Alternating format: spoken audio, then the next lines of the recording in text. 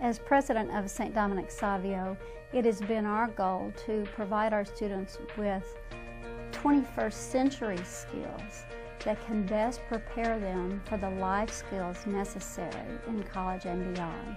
We're pretty proud of the uniqueness of this program, enabling our students to learn more about how to think like an engineer, to problem solve like an engineer.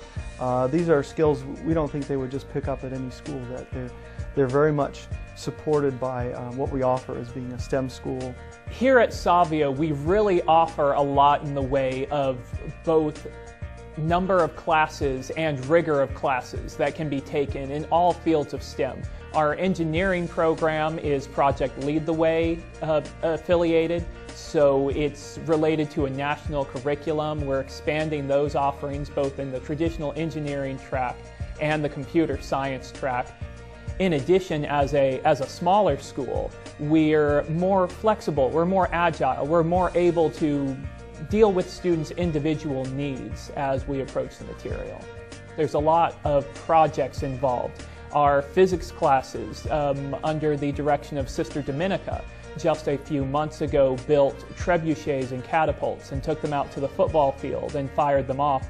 Our engineering program works with our robotics team, and each year there's a different challenge with our robotics team that they have to solve, and they go to competition, and the kids really get excited about this. In comparison to other schools in the area, our robotics teams really compete at a level that doesn't compare. We sent 4 teams to competition this year, where most other schools in the area that had competition robotics teams sent 2 at most. And I think the exposure of the curriculum helps them find out what specific field they even want to already start with, where most 18-year-olds still aren't even sure what they want to major in. Our students are starting to already look at what their skill set allows them to really focus on. As a member of the theology department, I get to see how the work that we do in theology actually plays out throughout the whole school. Every single one of our faculty and staff live their relationship with Christ in a really beautiful way. They witness to what this school is all about. Even in classes like science and technology, I have the science teachers constantly coming to me as a theology teacher and asking me, how would you present this? Or I was thinking about talking about this topic, and it's always the question, how can we connect our faith with what we do?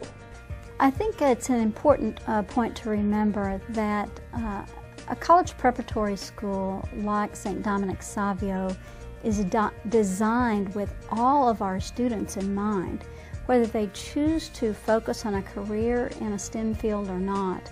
They reap the benefit of being in this kind of an environment that integrates technology throughout all of its programs and really seeks to prioritize these essential courses, science, technology, and mathematics, that everyone really needs to be successful at in this day and age.